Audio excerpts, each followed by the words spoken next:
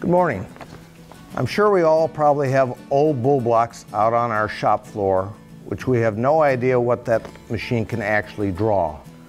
And that's not unusual because in many cases, the machine is older than we are, and there's no documentation laying around which shows us what that machine can possibly pull.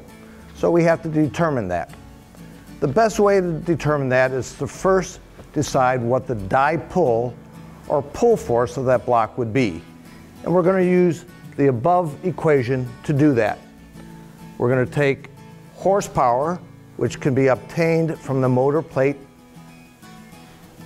times 33,000 divided by feet per minute. And when we talk about feet per minute, we're actually talking base motor speed times a given gear ratio in relation to a specific block diameter or circumference. So to calculate feet per minute, we're going to use the following equations. Feet per minute equals shaft revolutions times K, where K is the block's circumference in feet.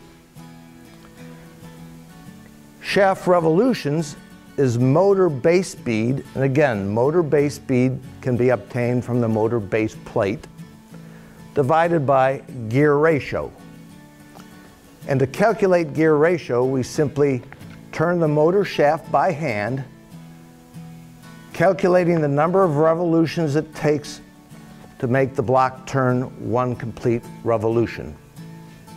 So once we know the gear ratio, we can divide the motor base speed, which will give us shaft revolutions. We multiply that shaft revolutions times the block's circumference in feet, and we now have feet per minute. Once we know feet per minute, we can come up to the top formula, take horsepower times 33,000 divided by our feet per minute, and that gives us die pull. Once we know this die pull, we should record it, place it in a safe place, because from this point on, that will be our reference point for what that machine can actually pull as far as die force pull.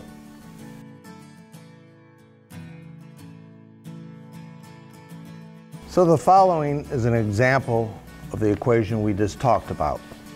Let's say we have a bull block that has a 30-inch block on it. It has a motor rated at 150 horsepower, and the motor base speed is 400 feet per minute, and it has a gear ratio of 15:1. We can then, working on our die pull equation, will be the 150 horsepower times 33,000 divided by feet per minute, and we come up with our die pull. Again, feet per minute would be shaft rotation, which is base speed, the 400, divided by 15, equaling 2667. To figure out feet per minute, we take the 2667 times block circumference in feet, which is 209. So we now have the 150 horsepower times 33,000 divided by the 209, giving us a die pull of 23,638 pounds for this specific bull block example.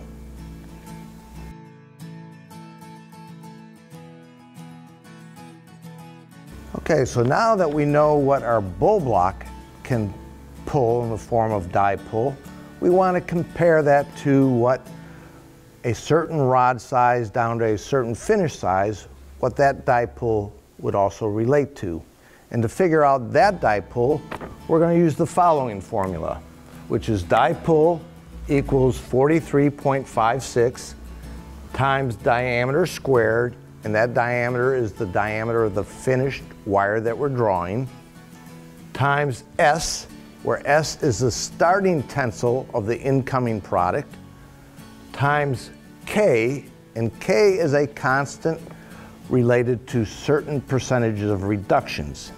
And that factor, K factor, can actually be determined off a chart that is listed on page 263 of the Wire Association Volume 1 Handbook. So let's say someone comes up and says, can I draw a 910 rod down to 750 wire size from 1018 material? So we will work the equation out and determine if we can do that. 910 down to 750 is a 32% reduction in area. We know that a C1018 material has about 75,000 psi starting tensile. So we now can fill in the factors into our equation.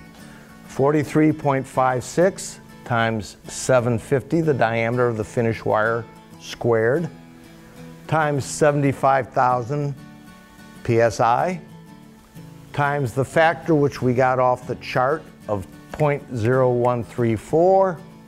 We do the math, and it comes out that the die pull is 24,625 pounds. And from our first equation where we had 23,685 pounds available, we would see that no, we cannot draw this product on that last example that I just gave that only had 23,000 pounds of die pull. Hopefully these equations will help you in the future answering that nagging question of what can my bull block pull. Now let's review some key points from the video.